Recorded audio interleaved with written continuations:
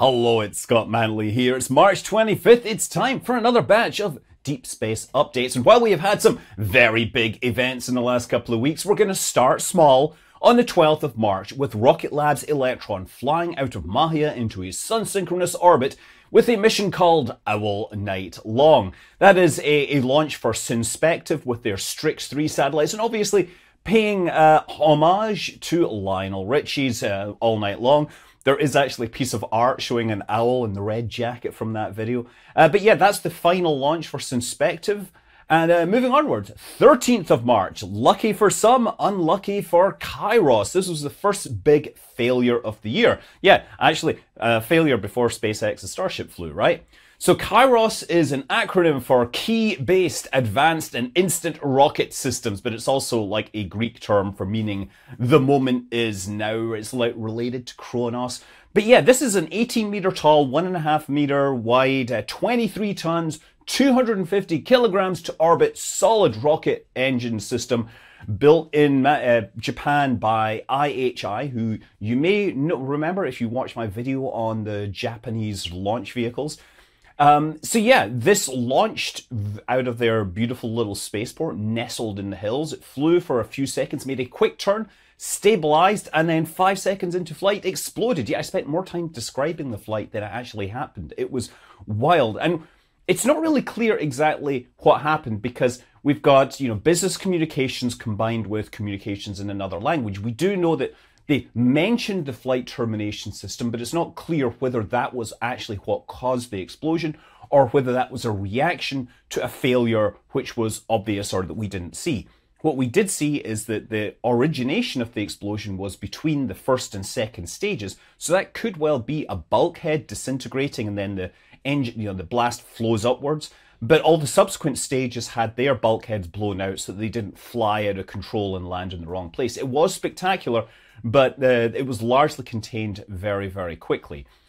Moving onwards, 13th of March. Again, lucky for some, unlucky for Long March 2C. Out of Xichang, it carried two satellites called DRO-A and B. So these are a pair of satellites we're supposed to research distant retrograde orbits. That's the kind of orbit that Artemis 1 went into around the moon.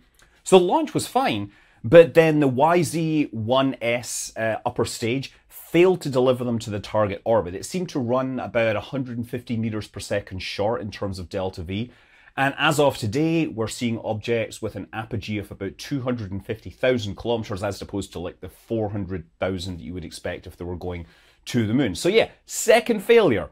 And so now, 14th of March, I got up at 1:30 a.m. so I could be on all sorts of live streams and things like that with NASA spaceflight and the BBC. And, the launch was delayed about an hour and a half before it finally went, and it took off beautifully. It looks like there was some issues with the launch pad, but, stage 0 is having some changes and upgrades, which is not totally unexpected in such a test program. Ascent was on the money. The visibility wasn't great. A lot of people didn't get great footage of the launch from a long way away, but we certainly had some great footage from up close. Stage separation was far more successful. We saw the booster flip and start to come back and perform its descent. There was a proper boost back, which shut down slightly asymmetrically. Some people thought that was intentional to cause some sort of flip. I'm not really sure about that. That doesn't really match up with the fact that the engines didn't really come on properly later. So I suspect they had an engine failure sometime during shutdown, perhaps like a fluid hammer related thing. But yeah, as it came back down, I think another thing that was suspected is that one of the grid fins may have failed, perhaps due to blast from the hot staging, because we saw that it had a very hard time controlling itself aerodynamically, and that would be consistent with perhaps a grid fin being jammed. And then when the engines lit, they didn't really light, and it blew up about 500 meters above the surface. I'm wondering if this was a flight termination event. It wouldn't really have mattered. A couple of seconds later, it would have smashed into the ocean. Moving on, moving onwards, to the second stage, which of course continued downrange and into near orbit. And so let's get the terminology clear, because this is complicated. It was at orbital velocity, at orbital altitudes, in a suborbital trajectory, right? If you look at the apogee and the perigee, the semi-major axis was above the surface of the Earth. Therefore, had it had a low enough eccentricity, it would technically be orbiting, although it would probably be, not stay there very long due to atmospheric drag. From there, it had 3 tests to do. It had to test the door, which doesn't look like it was hugely successful. They had to pressurize the interior of the top of the Starship so that it, to add some sort of structural strength and rigidity. And that appears to have interfered with the door opening mechanism. Secondly, they were supposed to do their propellant transfer, and we've heard that mentioned, haven't really heard whether it was a success or not. Thirdly, they were supposed to relight the engine. We know that that didn't happen, and at that point, the vehicle appeared to be spinning slowly. And probably, from what I hear, most people think that one of the thrusters got stuck open, and so the rest of the propulsion system, was trying to counteract that, and eventually it sort of would have run out of propellant, or at least had very low reserves to control its entry. So by the time it went to light its engine, it was spinning in an orientation which wouldn't really allow the propellant to flow correctly. Then when it got through the re-entry process, it hit in a spin and it wasn't able to recover using aerodynamic means, and so it eventually burned up after providing some of the most spectacular footage that we have ever seen in the history of rocket science. So, yes, a partial success, but more successful than the previous one. Looking forward to IFT4, which may be sooner than we think. So moving onwards, the 16th of March, yes, we had Falcon 9, Starlink out of Kennedy. 23 Starlink satellites, great. And a few hours later, another Falcon 9 out of Vandenberg. It was a dusk launch at about 7:22 p.m. It was dark-ish in SoCal, still kind of light in the North Bay where I was. But yeah, I got to see this. It was a beautiful plume of smoke heading up. A lot of really cool imagery out of, like San Diego, even out over in Arizona. So this was supposed to be mainly Starlink, but out of those 20 Starlink satellites and 2 Starshield launches, which were tagged USA 350 and 351. So these are launches for the Department of Defense, and we're not sure what they're doing, but they're now being launched on Starlinks.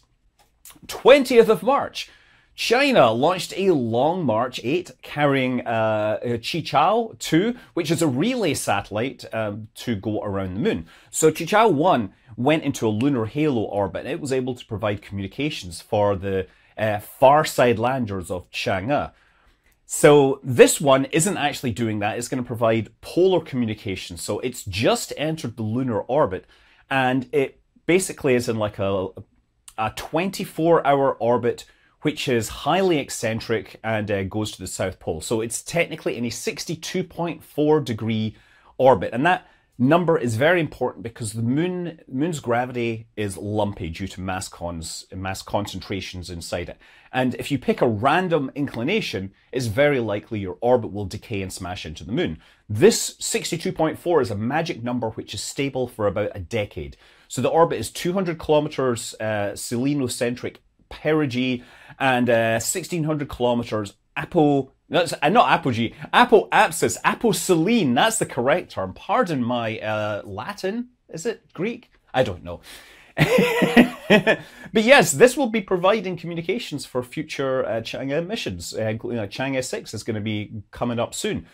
It also launched with a couple of other satellites called Tiandu 1 and 2, and the lunar orbiter itself contains a couple of experiments. It has a little like EUV camera, and it has a neutral atom sensor, and also it's going to use the large, like 4.2 meter communications dish that we'll use for communications in synchronous with a ground-based radio telescopes to provide very long baseline imagery with a baseline of the moon. So that, in theory, could see much higher details than many Earth-based telescopes. And will be interesting to see if they can actually resolve anything new and interesting with that. 21st of March, we had a Long March 2D going to low Earth orbit carrying 6 Yunhai 2 meteorology satellites. 21st of March, Rocket Lab flew Live and Let Fly from the Mid-Atlantic Spaceport, also known as Wallops. So this was the Razor 5 technology demonstrator satellite and 3 CubeSats. So RASER is an acronym for Rapid Acquisition of a Small Rocket. And this is the first National Reconnaissance Office launch on an Electron from Wallops in Virginia. Okay. 21st of March, again, CRS-30. Yeah, all the spaceports getting used, right? This was the first flight of a Dragon from Slick 40. So SpaceX now has 2 pads in Florida, which can be used for the Dragon spacecraft, just in case, say, they're landing super heavy at Launch Complex 39 and, yeah, things go wrong. So this launch, CRS-30, is obviously Space Station Supply Mission. It's docking to the Nadir port of the space station, right? Also, the Zenith port of the space station, pardon me. That includes 7 CubeSats, which will be launched. 4 of those are from Ilana, that's the experimental launch of nanosatellites for NASA, and 3 are from the Canadian CubeSat project. So yeah, that launched, and of course it performed a return to launch site, epic sonic boom, you know the drill.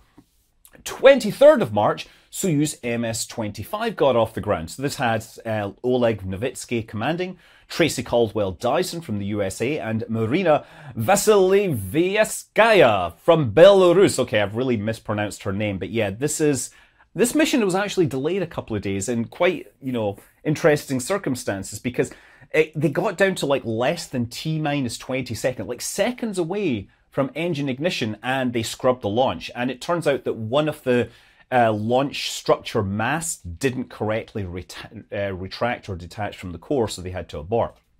So anyway, this is a crew of 3, 6 months mission on the space station for Tracy, but the other 2 are coming back in 2 weeks. So Marina is a Belarusian astronaut, and yeah, obviously, yeah.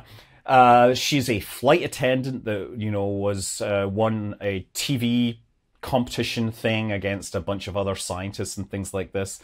So she's going up for 2 weeks. She will return on the MS-24 spacecraft with Oleg. And this is actually, interestingly, the first time that a Soyuz has launched with the dudes outnumbered by the ladies, as we say. I mean, so Oleg was also, by the way, the ISS commander when Russia was shooting their space movie earlier in the year. But yeah, I'll say that the landing is not going to be the first time, because if you look back previously, we had Peggy Whitson and Korean astronaut Sun Yi, I forget her name. But yeah, they both had a descent, and it was quite a harsh descent and landing. But anyway, God, Russians, apparently, they're really going to be calling out the bad luck. It just seems to happen all the time. I think there's some intentional sabotage on the work of ground crews. That's my excuse. 24th of March, there was a Starlink from Florida, from Launch Complex 39A. And on the 25th of March, less than 24 hours later, a Starlink launch from Slick 40.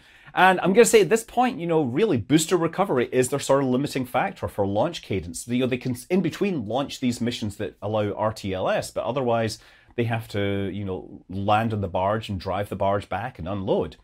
So yeah, let's see. So Starship, as we know, success/failure, whatever you want to call it. I'm definitely saying successful, more successful. But at this point, it still is officially an FAA mishap, because things didn't go exactly as they laid out in their plans, and therefore you're required to investigate, submit your report, and the FAA will say, fine, that's great, let's, then we can launch again. And by the way, the FAA Office of Commercial Space Technology Licensing or whatever, part of their budget request for 2025 is a huge increase to make it easier to issue those launch licenses to SpaceX and other rocket companies putting their commercial vehicles out there.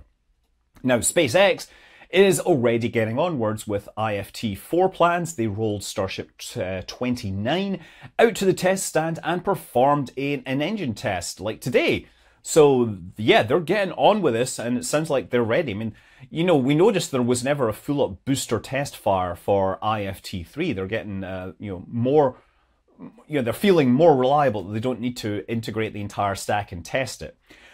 Also, on the same day as SpaceX was wowing everyone with giant destruction and explosions and fire in the sky, there was almost potentially a bigger decision, news story happening out in Washington, right? The Federal Communications Commission, they voted on March 14th unanimously in favor of supplemental coverage from space regulatory framework, which is a fancy way of saying that they basically set out the rules that will have to be followed in the framework for cell phone service from space. And so now it's going to be, now they know how they're going to license this. The companies can put their proposals together. And, you know, while Starship was very spectacular, more people in the country are going to be directly affected by their phones working everywhere that they can see space. So, you know, that's why I say that while it was just paperwork, it was potentially a bigger impact in the long term for the average person. NASA is going through some budget issues, again, because of, you know, requirements to fund SLS with so much money and, you know, attempts to dial back the amount of money that it can actually get. And one of the big knock-on or decisions from this is that they're beginning to draw down the funding for the Chandra X-ray telescope, and will eventually be sunset by the end of the decade. And this is, you know, Chandra is still a world-class instrument out there. And of course, it launched on STS-97, which was one of the most dramatic space shuttle launches in history. That's the one I made the video about how a gold bullet almost destroyed the space shuttle. Go and watch it. It's an amazing story. But yeah, Chandra may end with a whimper rather than a big bang. In India, ISRO performed another landing test for their reusable launch vehicle prototype, now called Pushpak. So this is basically a half-scale aerodynamic model that they dropped from a helicopter and demonstrated that it could maintain glide control all the way down and touch down on the runway. They are ultimately going to be planning full flight tests to orbit, re-entry tests, all that stuff. They want to have a reusable spacecraft that can return science, can produce science in orbit and bring it back. China has one, the USA has one. Apparently this is India may be the next country to get one. Yet another sign that India is starting to pull ahead of Russia in terms of space capabilities. There was a couple of interesting, cool news stories from Firefly. Northrop Grumman publishing a few pieces about the MLV, which is essentially the next step after Antares 330. Complete replacement for the Antares first and second stage, going to be built by Firefly out of carbon fiber and using these Miranda rocket engines, which are being tested. We saw like a 5+ second burn, which is important because, you know, you want to get through the first couple of seconds of the engine burn to verify that you've got through like the transient forces and flows and stuff you get during the first seconds of startup, and get that stable and then handle the shutdown. And they've demonstrated that they can probably run it to longer and longer times as they are now testing the engine. Another Firefly news story was the Defense Innovation Unit. They said that they signed an agreement with Firefly to study using their Elytra orbital vehicle for missions beyond geosynchronous orbit out into like cislunar space. So this is like their spacecraft bus, which will, you know, it's like it's like a photon, and it'll fly out and carry payloads with it and perform, you know, payload support tasks. By the way, the DIU also recently signed deals with Blue Origin to do Dark Sky 1, which will be like another space tug that will use the Blue Ring platform. And Northrop Grumman is going to do a refueling demonstration. And Space-Built Space Manufacturing, a DIU, right? Defense Innovation. They're doing all sorts of innovative things. And it'll be interesting when these actually fly. And what will be interesting, by the way, watch the skies. So we've wondered when this might happen, but NASA and scientists have come on and say that between now and September, there's a pretty good chance that there will be a naked eye nova in the northern hemisphere, right? So this is a star called T Corona Borealis, right? Which is a binary system with a white dwarf in an accretion disk that slowly pulls matter off the parent star. And every 80 years or so, it has this massive nova explosion and it becomes like a second or third magnitude star, goes from basically being invisible to being visible in the sky. So it's getting time. The last time this happened was 1946. So this will be here for a few days and then it'll fade away. So expect that in the next, you know, few months or so. Voyager. I was talking about Voyager 1 last week and how it's not really dead, but we might just watch it fade off into the distance in senility, unable to talk to us. But they poked it in just the right way And after getting some new data back that they were uncertain as to its format, they figured out that they had managed to get it to send back a core dump of one of the computers, right? This is the memory state of the computers. And one of the possible problems with it is that they might have had memory corruption, and if they can figure out where the memory corruption is, they might be able to send commands to fix it, and they might be able to get Voyager 1 back, so at least it can talk to us as its power goes out and it gets dark and cold. Intuitive machines, speaking of being cold, the Odysseus did not in fact survive lunar night.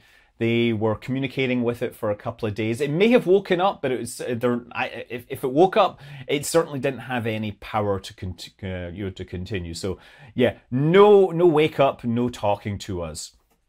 Australia. We haven't heard about Australia very much, but Gilmore Space, they're getting close to a launch. So Gilmore Space is notable. Well, yeah, so they're Australian, and this is not the first time somebody's planned to launch an orbital rocket from Australia.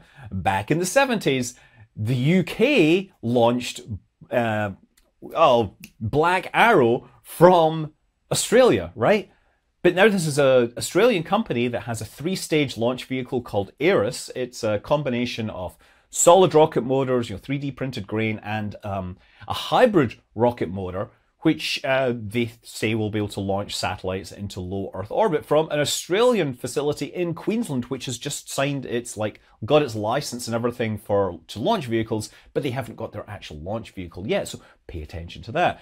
Delta IV, the last Delta IV Heavy, is on the pad. After this, Delta IV is dead, and that means the entire Delta series, except of course for Delta V, also known as SLS, which took the upper stage, in these for now. And yeah, that whole Japanese H3 rocket, which is sort of derived from Delta and therefore is like a cousin that still flies. And so while the last Delta IV Heavy will be a big deal for us rocket nerds, it won't be the biggest space event for the average person in the next couple of weeks, because that will be the Great American Solar Eclipse 2024, which starts down in Mexico, it crosses over through Texas and heads up into the eastern states and ultimately ends up in Canada, but out there the odds of actually getting clear skies are pretty remote. I am going to be down in Fredericksburg, Texas, which apparently a lot of people are going to be in, including the Planetary Society and Tim Dodd, Everyday Astronaut. No, I'd love to say that I performed some great planning here by picking, perfect location, best weather, but no, I just got offered this position by some random person that knew me from the internet and said, hey, I got a space, you want to go? And I'm like, yes, no planning, where do I sign up?